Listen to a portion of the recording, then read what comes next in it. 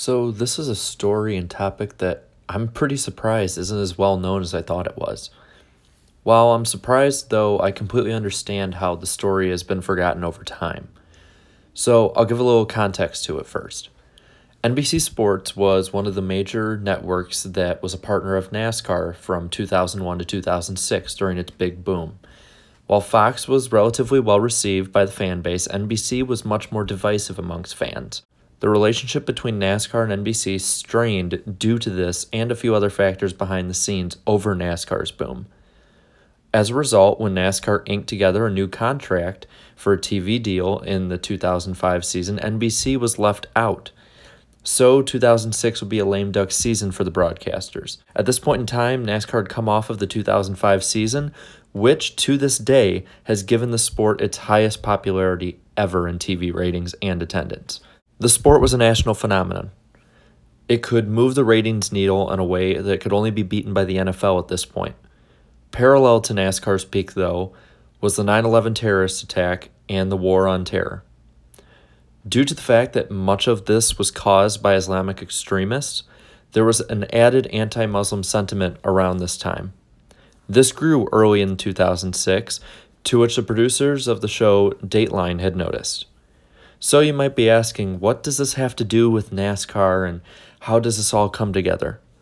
Well, it all came crashing together on April 2nd, 2006 at the 2006 DirecTV 500 in Martinsville, Virginia. As reported by the Associated Press and ESPN, the NBC network had confirmed that it had sent, quote, Muslim-looking men to a race, along with a camera crew to film fans' reactions. That's right. NBC tried to provoke a reaction by race baiting in order to create a news story. And they did get a story, but it wasn't the one they were thinking they'd get, because NASCAR fans had no problems whatsoever with the men.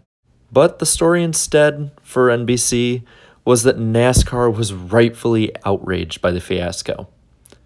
NASCAR spokesman Ramsey Poston responded quickly, stating, quote, "It is outrageous that a news organization of NBC's stature would stoop to the level of going out to create news instead of reporting news."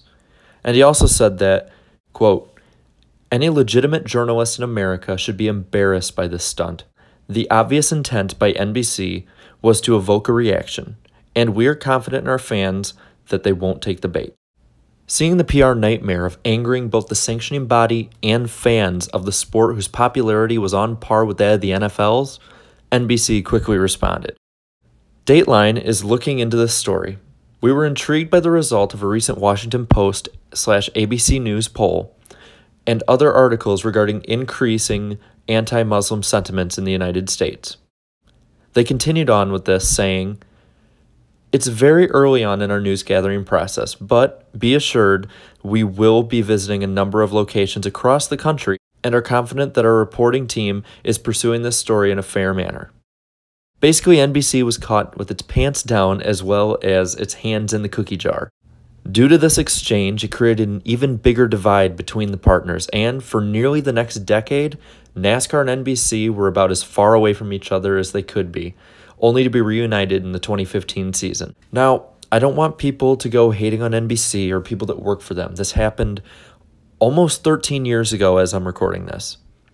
What I think we can do, though, is learn from it. At the time, NBC expected NASCAR's fans to be nothing more than the stereotype of racist white trash. But, as we all should know, NASCAR fans are so much more than that. We come from all kinds of backgrounds, walks of life, political representations, you name it, NASCAR fans have it. So at the end of the day, this story should teach us not to judge a book by its cover. So what are your thoughts? Let me know down below, and until next time, have a good one.